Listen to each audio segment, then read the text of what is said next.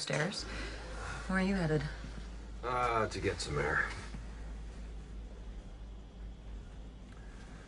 You okay? What's wrong? Nothing. Good God. Can't you men ever say what you're feeling?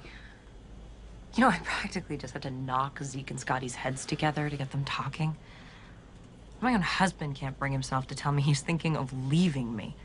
Which, by the way, when I mentioned to you this morning, you don't ask me what's wrong.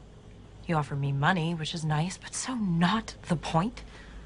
And now there is obviously something going on with you, and you...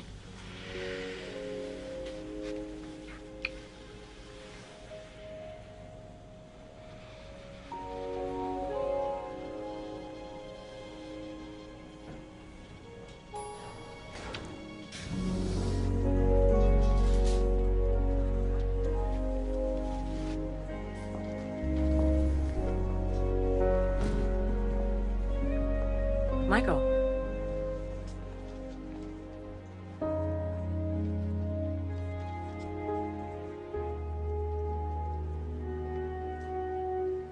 I have to go back to the office now.